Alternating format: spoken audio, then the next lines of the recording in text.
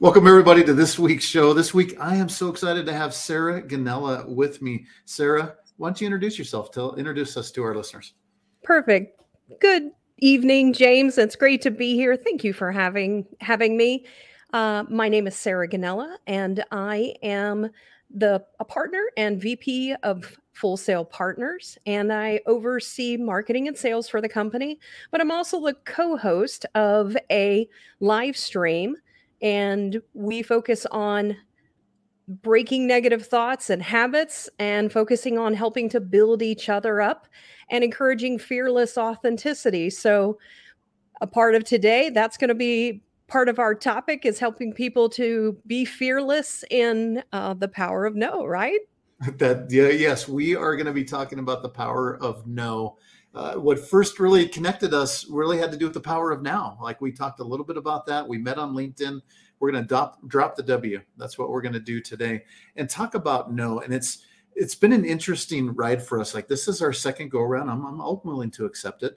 I had some internet issues, and we're like, let's go back at this. And in going back at it, probably the best thing for me, it allowed me a little bit of time to think about what and how we address the word no. Now, let's talk about no.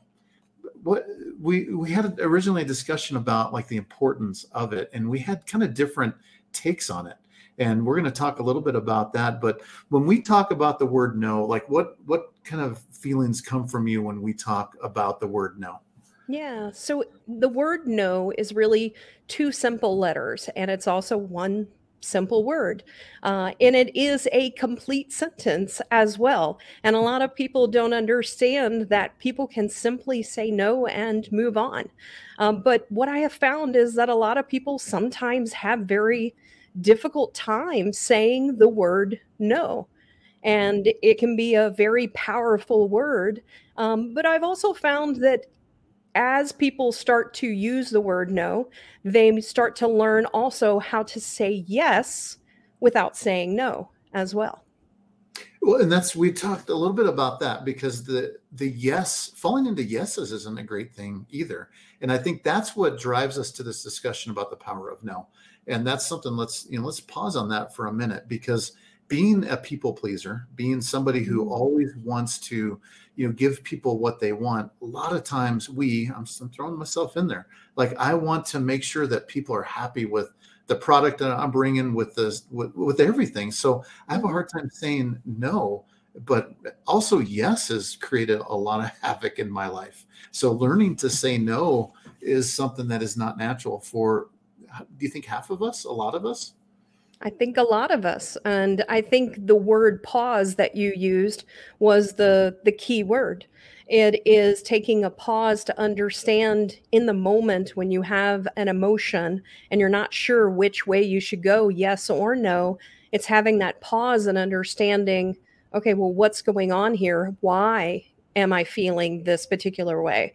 Because a lot of times what's packed with having difficulty saying no is that maybe you have guilt. Like you said, you're a people pleaser. And so there's maybe fear of disappointing someone, or maybe someone not liking you. And I think that when we think about in the past, when we grew up, we were taught early on that we should listen to adults. We should always do the things that they say, that we're told to behave a particular way, and we're told that authority figures, we should always do what it is that they are telling us. So we've actually been taught not to say the word no, but we have been taught in a lot of ways to say the word yes.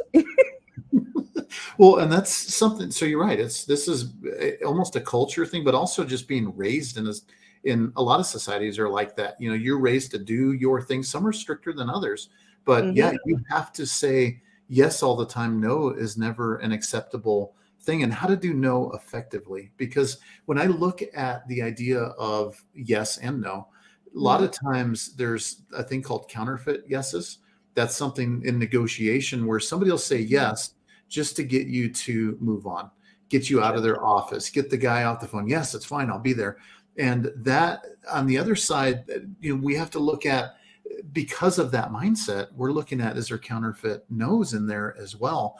And I think the key where you're going to is we have to say them effectively, like say them with real meaning behind them. Yeah, absolutely. And so when we start to look at no, it's really evaluating your gut. And so what you said is that we're saying yes, but it's just a, get it off the plate or to just agree, even though that's not where our heart is. So when we start to practice saying no or even yes, you can really do that easily by having a gut check. And so it's just asking yourself, do how do I feel in this particular moment?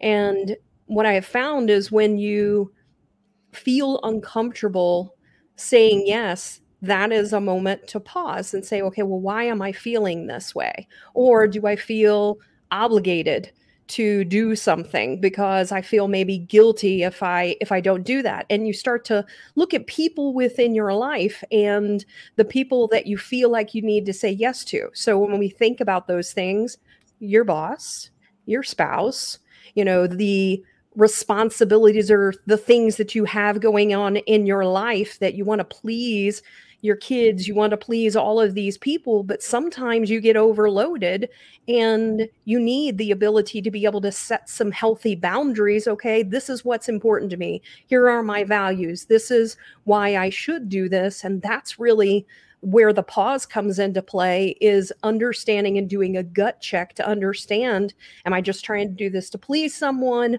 Or, is this request, for example, crossing my personal boundaries? So it's asking that question.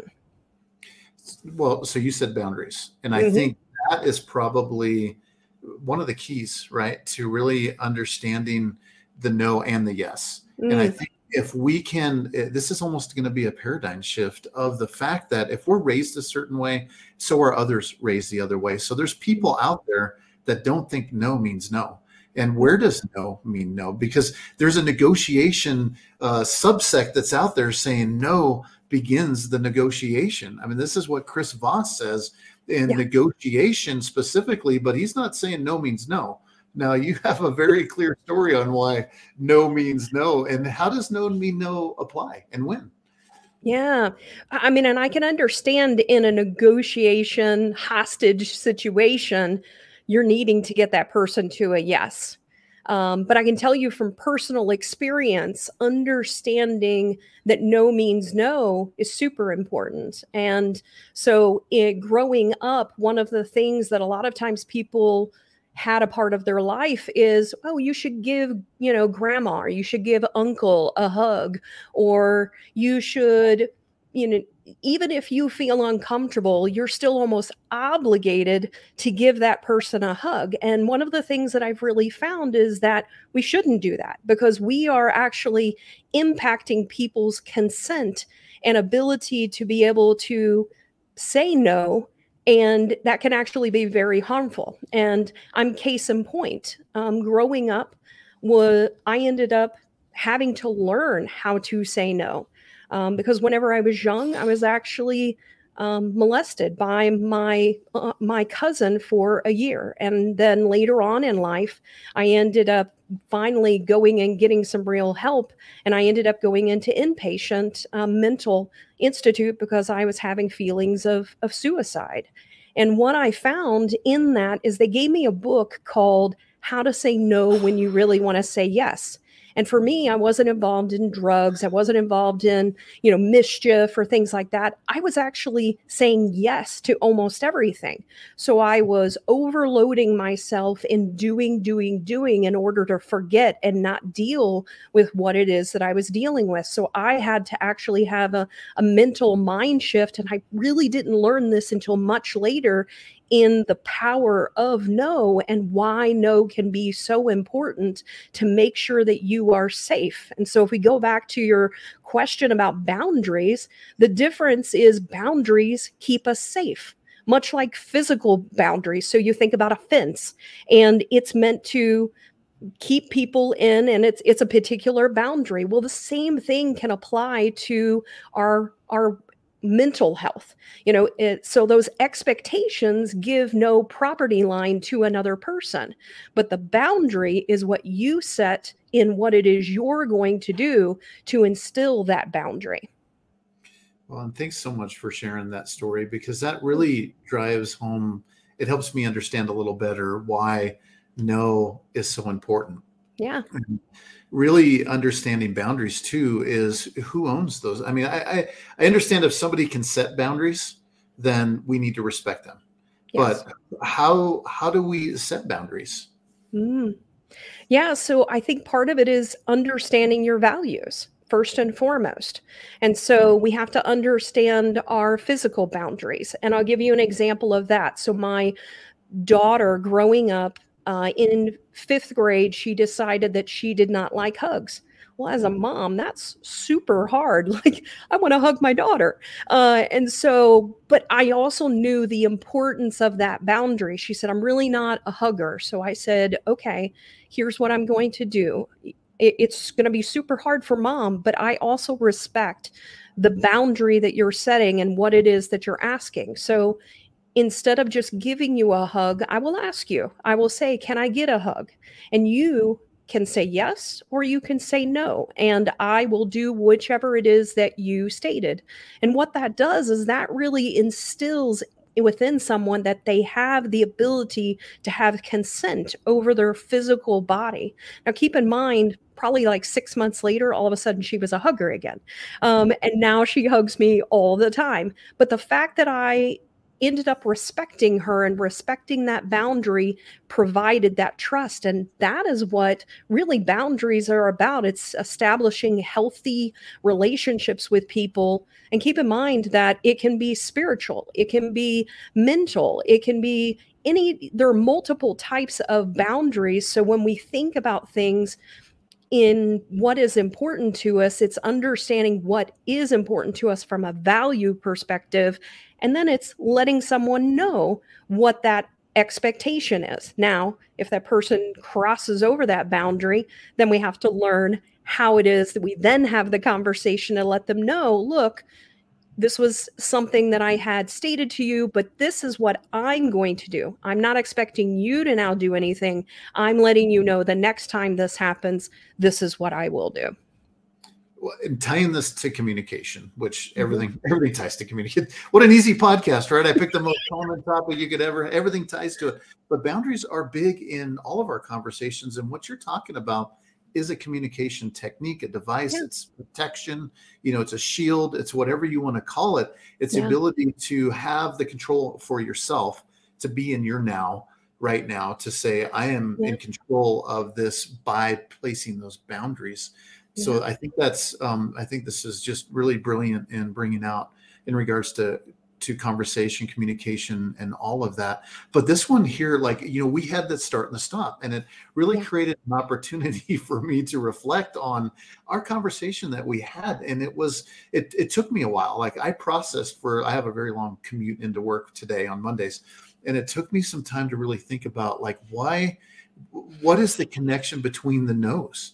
There is, because I was seeing no on the negotiation side.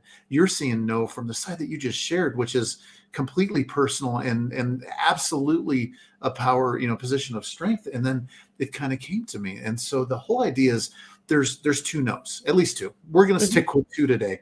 But the no of refusal, that's where, because looking at negotiation, no starts negotiation, that means no doesn't mean no. I'm like, wait a minute. But if there's a no of refusal, if somebody says no, that is no means no. That's it. That should be a one and done. You're out. Forget about it. But the one thing on the no side, I think that really has brought me into really talking about communication and really wanting to bring value to people who feel underserved, underspoken, who don't speak up for themselves. And that's why I bring up this whole topic of communication, is the no of dismissal. And that's the one, I think, where you look at somebody who is just dismissed. Why? Because they're a woman, because they're a man, because they're short, because they're tall, fat, thin. It doesn't matter. People are dismissed. And when they're dismissed, those are the communication responsibilities, not responsibilities, the communication skills that we want to give to people to be able to speak up for themselves. And I think that's the other side of that no, when you're told no in a way of dismissal, which to me, when we're in a group, if you and I are chatting and I've shared this on the podcast before, and somebody comes up, I immediately bring them in. And sometimes there are people who don't have any, what's a nice way to put it? They got no social practice to know that somebody just walked up and you ignore them. I've been that person, and to not acknowledge them. So that to me is a dismissal in a way. How do we bridge that gap? And so that's the other side of the no. And for me, like, all right, that's something that Sarah and James can work on. Like, we can work on a way to really bring about, no means no. To me, that's easy. Especially in, if I go in a bar or whatever, all those situations, typically they're talking about leading to something, sexual that somebody doesn't want to do, or drinking or whatever it might be. No means no. But talk about dismissal. Have you been in places where you felt dismissed by a no? Whenever I think about that, I think it all depends on the situation. And as we have discovered, it very much depends on the situation. Like in the negotiation hostage situation, you're not wanting to really accept that no because people's lives are at stake. When it is a boss that is dismissing, or a coworker that's dismissing another person's idea, that can be very detrimental as well. What we don't know is what's in the other side, why it is they're saying no. Because keep in mind, most of the time it has to do with potentially fear. Fear of what? Fear of extra work, fear of change, and so a lot of times it's maybe approaching the situation or the topic again to better understand where the potential barriers might be. And sometimes what I have found is when someone simply gives me a no and they give it to me quickly, like there's something there. So I feel like I need to sort of respect them. But if they're saying, for example, no, we've always done it this way. Okay, well, those are the 7 most expensive words right there in business is no, we've always done it this way. And so you then have to figure out, okay, well, how can I now figure out a way to be able to help the person understand the benefits? But when you say no, the benefits of sometimes saying no is because, one, I might be burnt out, or it doesn't align with my goals, or, I need self-care. I just have too much going on right now. Or maybe like in business, for example, I say no sometimes to clients. And I say, you know what, we're not a good fit. So I think, it's all context and it's all depends.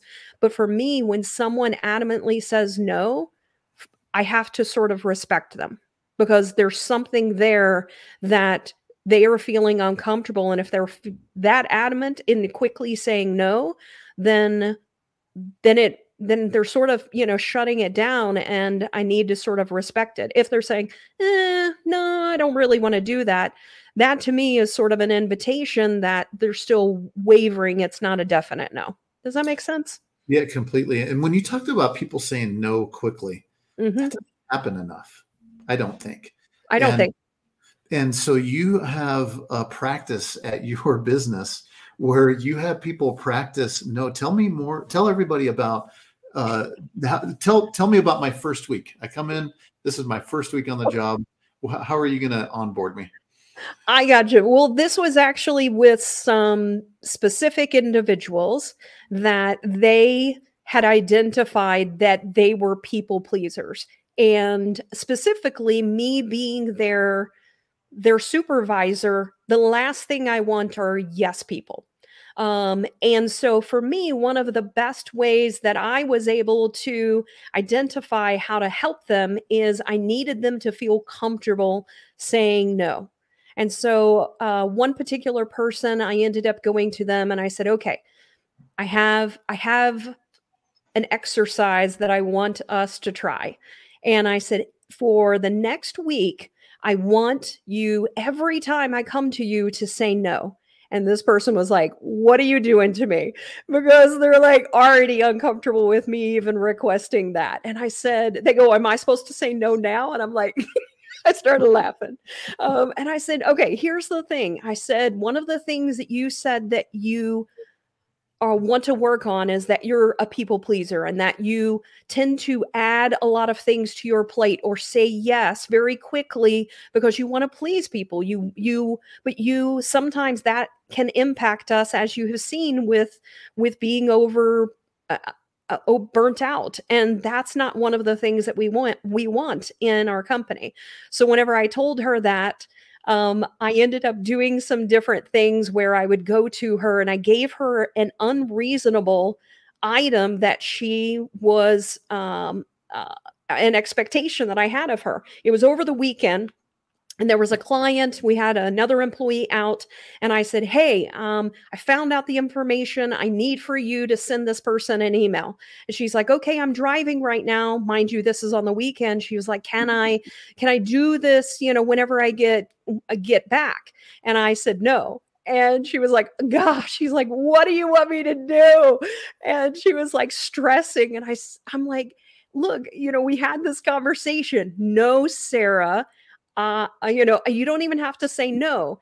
I can get to that on Monday when I get back to work. That's all you have to say. So you don't even have to say no. Yes, I got that. I'll get it on Monday. And then if I have a problem and I needed it that weekend for whatever reason, it was an emergency, we can do that. But I've had other employees, for example, and this is with clients, that they feel obligated, they must take care of situations immediately. And I said, so did the client say that they needed it done immediately? They were like, I don't know. But they reached out to me. And I said, okay, so when a client comes to you, ask them, say, hey, right now it looks like my schedule is about 2 weeks out. I want to find out, is this something you need done immediately that I need to try to find someone to be able to help you? Or is it okay if we, schedule this in 2 weeks? And they're like, oh no, 2 weeks is fine. And so it's just having that conversation when in actuality, they have almost an assumption or they feel obligated that they need to immediately respond or do things with people. And I've seen this all the time. And you may have seen this at your boss sends you out something at 9 p.m. and you're like, crap, I need to respond back to that. Well, no, you don't. You can simply say the next morning, hey, I saw you sent me an email at 9 p.m. last night. Just wanted to let you know that after 6 o'clock at night, I'm done for the evening and I will be sure to pick those up in the morning. You now have simply set the expectation and the boundary.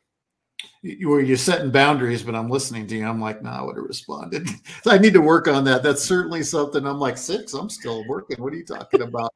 But there's something that you touched on that I think is really important to talk about is the idea of that feeling to be able to say no, for one, but also to have that conversation about deadlines. There's my friend Felipe Engineer Manriquez says all deadlines are a lie. Like I've seen teams in multiple companies where they'll get a deadline and you work just all weekend to get it, and the client's like, I mean, we wanted to react. We wanted to react and please them and get to it, but it really wasn't that important. And I've heard these words like it could have waited. Like they didn't know that you went into emergency mode. And that's what I love is have that clarifying question of, is this a true deadline? At least have that, upfront conversation, unless you got time for it. But I'm going to tell you, people who are people pleasers, they're going to find the time, and it's going to be the time that they take away from their families. It's going to be time that they take away from themselves. So that's, not necessarily even a good one is to look at just the time, but to look at, that boundary and that respect, because that's exactly it. You hear, the opportunity to be able to say, can it wait till Monday? And a lot of times it's like, oh yeah. And I've seen that like recently on a couple of things. It's like, oh yeah, I didn't need it right away. But the words, your tone, your position all said to me that this needed to happen right now. And when you talked about a boss, I'll clean up the words. This is a G-rated podcast, but I guess it's called seagull managing now. where the bird comes around and we use the different words on how they just poop on your head and then go home. Well, I had a boss like that, and it was always like 2 o'clock on a Friday. He'd go down and he's a really fast typer, and he'd shoot out all these things. I need this report. I need this. I need that. I need that. And then it's like, oh, what a week! I feel great. I'm done early, and then he'd split. Because then he just dumped all that stuff. He was done, and then he dumped that stuff. And those were things where it's like, man, I'm going to be here till 4 or 5 o'clock at night because I don't want to take it home. And so those are the things where, looking back at it, do you really need this by Monday morning at 7 a.m.? No, I'm not going to look at it till the end of the day. Okay, then I can put it aside. And then that goes back to that boundaries. I own them. I have to decide, when I decide I'm going to stay late just so I don't have to work on it on the weekend, that's my choice. Maybe not a great choice. Not let it go until Monday and work on it on Monday. Sometimes no, but that's I think the key in finding those boundaries. Yeah. And I also think that a lot of times with someone that's your supervisor or someone that has that authority or that basically almost control in some ways of the money that you're going to make and your career and all of those types of things, we feel that we have to please this person. We have to make sure that we're doing what we need to do. And one of the things that we have really focused on, I say it all the time, at the very beginning, I said this, no is a complete sentence. So if you are feeling overloaded or overworked, whatever it is, we simply request that you communicate. And we do this across the board as well. So I had an employee that even asked me, well, what are my working hours? And I said, well, what hours do you need to work to get your job done? And I said, to make sure that you're communicating, with your clients, with your coworkers, things like that. She's like, oh, so just be an adult. I'm like, yes, that's what we expect, is for people to be an adult and for us to also be able to say no, because we don't know what's going on in their life. And that's the biggest part, is the human element of what all might be going on with them. So a lot of times people will hear me and I'll say, I'm going to get a massage. I have figured out that my body and my mind sometimes needs to shut down in order to revive myself. And so on, almost every 6 weeks on a Saturday, I tend to do it. And sometimes I'm not able to. I go get a massage because I know that that's something that I need. But when you also think about the career aspect, when a boss is asking you to do something, is that in alignment with your goals? Is that something? Now, keep in mind, for me, it's always stepping up. We are always trying to help each other. That's ultimately what it's about. But if I'm asking, or if someone else is asking them to do something that really isn't in alignment with what their goals are, shouldn't we be raising our hand and saying, hey, just want to check in on this, for us to get an alignment on things. And that's a lot of times what the no and the boundaries are about, is making sure that you're in alignment from a communication perspective. That's the whole thing, right? Is being able to effectively communicate a no that is a no, a yes that is a yes. And then, we talked earlier about that pause, but I think that's where we hear so many counterfeit no's and counterfeit yeses.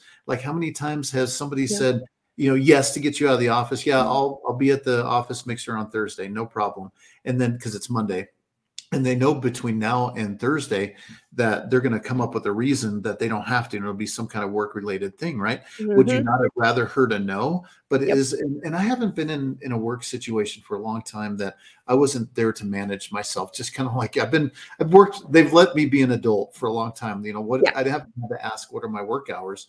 Because what if I do? I probably work longer hours ultimately anyways, because I'm driven to get my jobs done. So there is that driven part of it, expectation that you have. And we all know the people that aren't producing, because you just want people to go in and do their job and then go home no matter what time it is. So, but I know this, it's been years. Like I said, I haven't had that type of boss, but I know it's out there. So, that's the whole key, is giving people opportunity or tips on how to create those boundaries and how to have a good no and a good yes, and be willing to stand to that, because there is, I mean, we can't kid ourselves. And I think you sounds like you're in a great organization. I work for a great organization that lets me manage, my time as well too. But there's people out there who a no could mean they lose their job. And, it's easy for Yep. me to sit in, my direct deposited paycheck to say, you shouldn't have to be there. But those are real. I worked paycheck to paycheck for a lot of years, worked hourly. My wife stayed home, watched the kids. And so missing those days, you put up with a lot of stuff that you shouldn't have, looking back at it. And that's probably one thing, is how do you encourage people to be able to set those boundaries, to set themselves first? Because at some point, it's kind of like this podcast. Like it wasn't going well when we tried it. My internet wasn't working. This year we're having just a deeper, better conversation. Maybe it's the same thing with your, the company you're in. You think, oh, I can't afford to leave. Well, maybe you can't afford not to. If you're going to go where people are going to respect you, because you're not out there looking. And I was there. I mean, you kept working in that job because I needed that paycheck to come in. But how do you do that? How do you encourage people to be able to create those boundaries that could affect their paycheck? Yeah. So I'll give you an example of a conversation that I had with someone. One of the things so marketers, we're a lot of times it's a very thankless job in a lot of ways. So especially in the AEC industry, you're doing proposals. I remember doing proposals at 2:00 in the morning, getting things done. And I had this person that said, I need more staff members. And I can't get my leadership to understand that I need more people. And I'm afraid I'm going to lose people. I'm not going to have enough people. Then it's going to become even worse. So my suggestion to them was, think about things from their perspective. So when we think about the different types of people, and I think that's what ends up being important. And so I said, from an executive, they're talking about growth, so it's either you're going to miss out on some growth or you're going to give them more growth. So if you're able to communicate it in that way, then it's in that point. So as an example, I said, no go, no go. For example, it was letting them know that I'm going to be doing these go, no goes, and I'm going to be evaluating whether we should or shouldn't be going after things. So I'm now starting to set a boundary, because I'm saying this go, no go, if it doesn't fit this threshold, it is now, one, not hitting the growth expectation that you have. Two, it's also, I'm dictating or I'm stating how much workload we can actually do. So if I only have 3 people and I know that I can only do 15 proposals a month, whatever it is, I'm now setting the expectation these other ones are going to get cut off. And her question was, well, what happens whenever he comes back and he says, well, we have to go after this? I would say, well, let me know which one I will be removing from my list.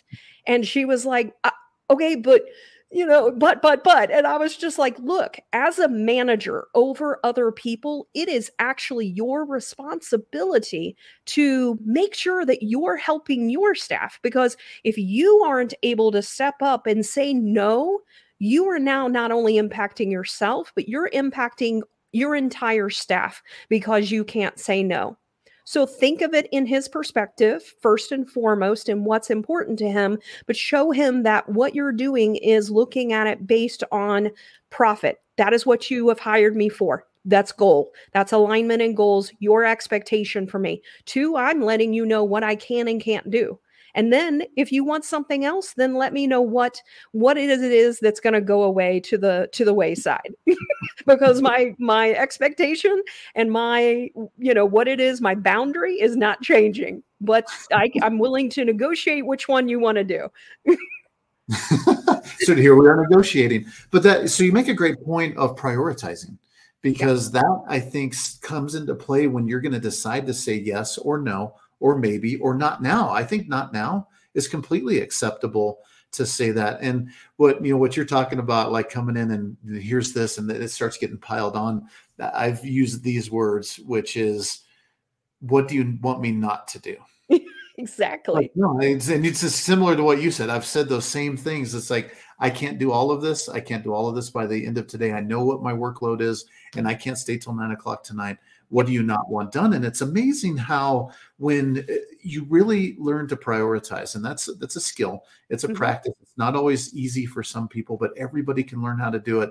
You realize that there are, is it at life-threatening level, or is it, can it wait till tomorrow? And there's that range in between. And I do it a lot because I work in, I do Scrum. My friend Felipe has taught me how to do Scrum. And when you're doing Scrum, which is a lightweight framework for problem solving and for planning, when you are setting up your Scrum board and you're setting up your to-do list, I'm constantly prioritizing. Now, this is probably I'll tell you how I learned to prioritize. Like I've ran Manpower for a lot of years. And I'm sorry, but there's always, here's your top employee and here's your bottom employee. And there's a gradient in between. And we've had to do that. Like when we were slow, when I was doing a lot of work at Miller Coors, like you'd get slow and we had to let people go. We try to keep them as long as we can. That's how it works. But that's a prioritizing of skill sets, of responsibilities, and know that these people they will go find another job somewhere else. We're going to lose them. Like it was bad for us to lose them, and it was bad for them to move on, but they had other work. But that prioritizing is really the most important thing for me to be able to say yes or no. And then even with the Scrum idea, sometimes as the product owner, as the guy who's going to be deciding how this is, where this sits, sometimes those priorities change. Our relationships change in what we need. So we're able to move that up and prioritize, but you still know what your limitations are at the end of the day or end of the week. And you have to be able to make those decisions. And I have put things aside that suddenly were important yesterday that were suddenly now the most important thing. And it's amazing how you do all that. And, nobody died, no trains crashed, no airplanes, fell out of the sky. When you really look at, that idea of prioritizing those type of goals. Well, and the other thing that I would say is, like, I had an employee this weekend, they reached out to me and they were like, "Oh, I woke up in a panic and here it is Saturday. I forgot that it was the end of the month and that's why you were asking me to do these things." They were like, "I worked on it today." And I'm like, "Why?" I'm like, "Why are you working on it? Like, go enjoy your weekend. Like this wasn't something I was, this isn't life or death." And so, but she felt obligated still. And, and this is another person that is a people pleaser that I'm going to be working on. And I'm probably going to do that same thing that I did with the other person. All right, we're going to go a whole week. And the other person I did like for another week. I was like, "You still need some practice." It's saying no to me. And so I think that it's just so important. But one of the things you just said is that you can say no, simply no. Sometimes people are uncomfortable saying no, and you can say, "No, I'm afraid I can't," or "Unfortunately, I have plans," or, "I'm not going to be able to fit this in." That is saying no. But you can also do it with a yes. And the way you said it was almost a yes as well. So yes, I can do XYZ, when, I can make this a priority. Which item do you not want to be a priority? So you're not saying you can't do what they said that they wanted. You're just saying something else is going to have to fall to the wayside. And that's a perfect example of saying no with a yes.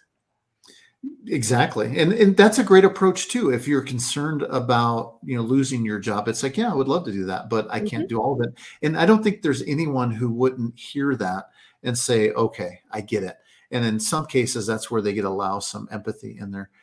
What I love that you do is a practice of, and also being a strong enough leader to say it's okay to say no.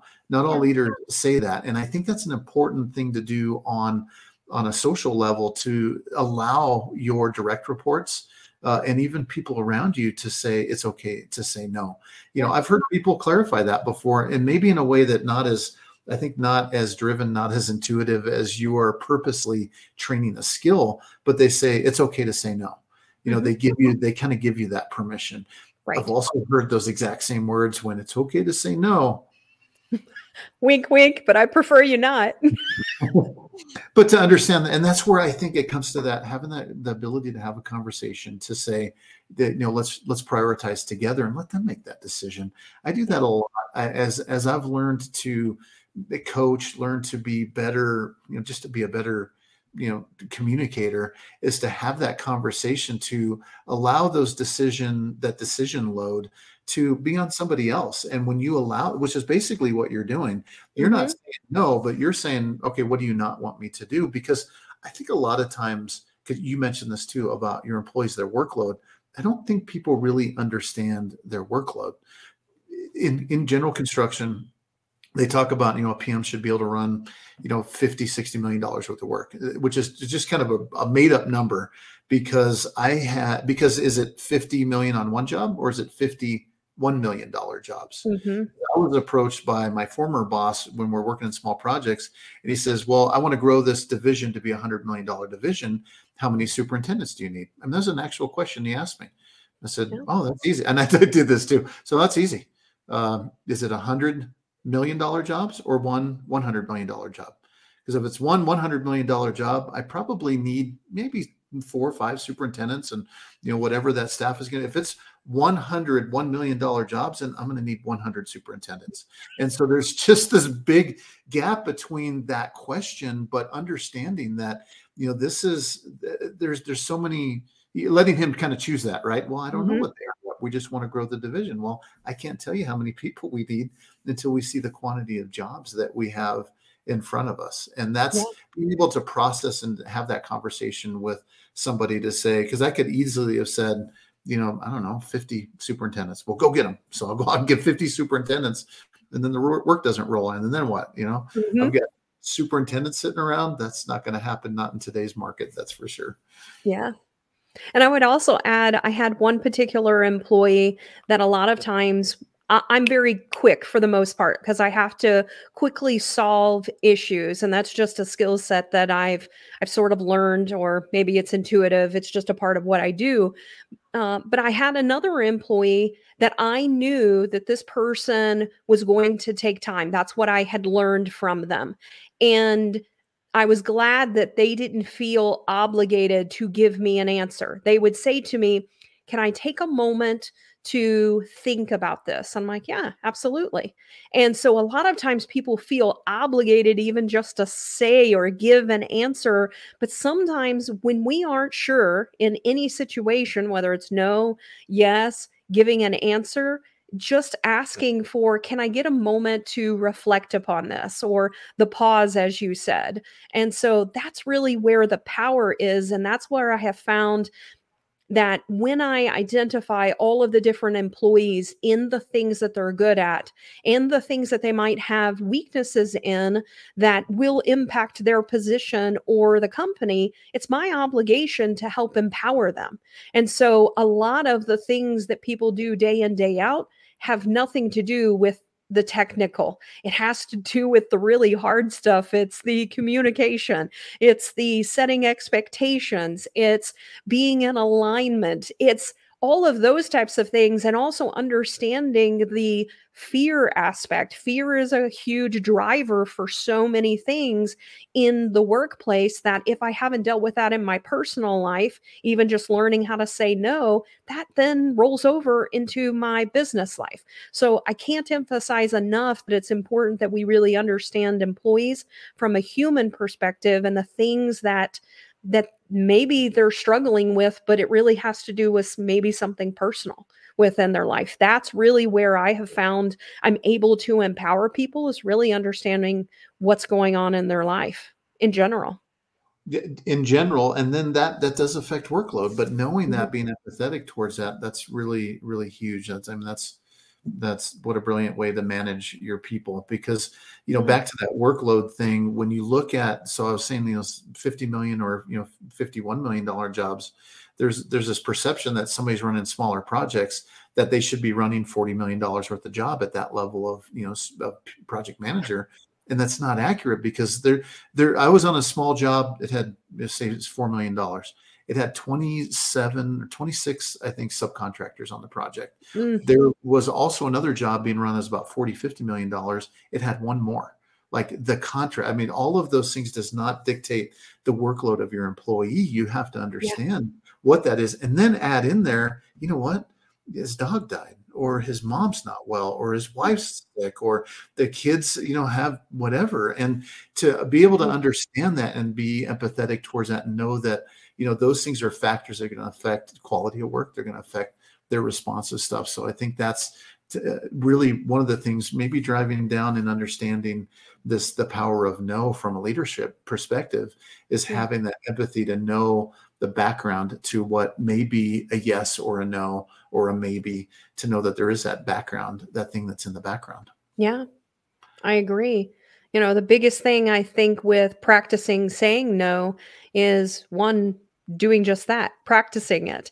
And what I loved about the exercise that we did is I was giving this person permission to say no when they probably wouldn't have felt comfortable doing that. But a part of even saying no, some of the other things that can be really helpful to keep in mind is also practicing being clear early on. So like if you're want to say a no, this goes back to your example of someone that wants to say no, but they're saying yes, but really, the 3 days later, they're going to say no. Just practice saying it sooner. No, I actually have too much on my plate or whatever it is.